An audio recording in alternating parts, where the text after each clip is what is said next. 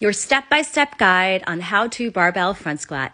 Set the bar below your shoulders because we want the bar to be below the clavicle bone and not up towards the neck. First, we have to create our front squat shelf. Squeeze your elbows in and up like you're squeezing a beach ball between your elbows on the other side of the bar for lat tension. Then straighten the legs to stand and step back. Keeping your ribs in and pelvis tucked, keep squeezing those elbows in and up as you descend into your squat. Eyes staying up to help you keep that elbow and upper body position to keep the bar traveling over your mid foot so that you have this straight bar path that you see right here.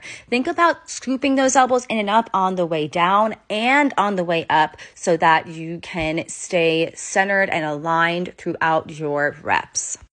Make sure you're bracing your abs. Take a big inhale to descend and exhale to come up.